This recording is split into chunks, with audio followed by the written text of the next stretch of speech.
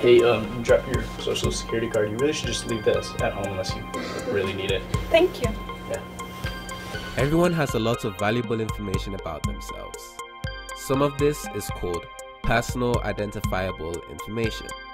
It includes things like your social security number, driver's license number, bank account numbers, and passport numbers, but can also include your full name, mother's maiden name, and employment history. HIPAA data is your health information, like your insurance information, health history, and treatment history. FERPA data is your education information, like your education records, grades, and financial aid history. GLBA governs how financial institutions handle your personal and financial information. At St. Olaf and Carlton, the Student Accounts Office is subject to GLBA. Know that your data is your data.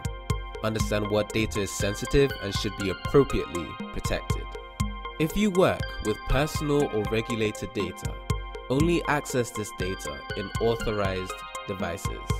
These devices are hardened in a variety of ways to prevent unauthorized disclosure of sensitive data.